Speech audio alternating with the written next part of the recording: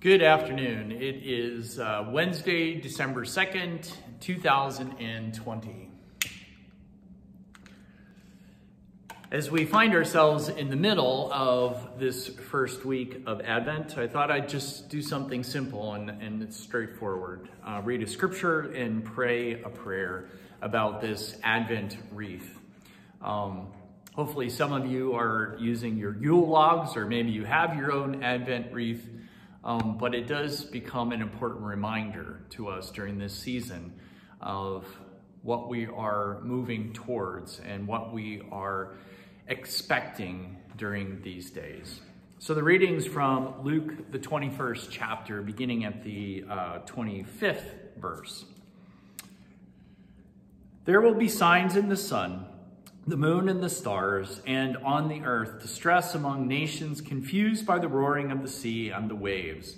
People will faint from fear and foreboding of what is coming upon the world, for the powers of heaven and of earth will be shaken. Then we will see the Son of Man coming in a cloud with power and great glory.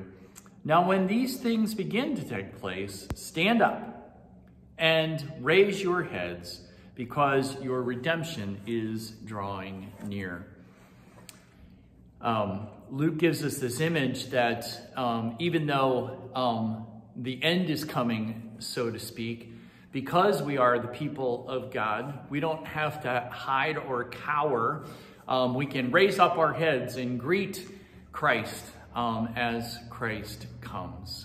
And so that's a different idea of what we often think about when that day might come, that there's going to be fear and foreboding and all those kinds of things, sure, but we are called to remember that we are God's people and that we can raise our heads and watch for Christ's coming.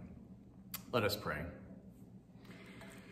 We praise you, O God, for this evergreen crown that marks our days of preparation for Christ's advent.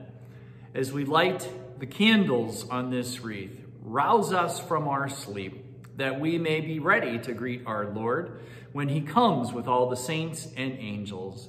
Enlighten us with your grace and prepare our hearts to welcome him with joy. Grant this through Christ our Lord, whose coming is certain and whose day draws near. Amen. God bless. See you tomorrow.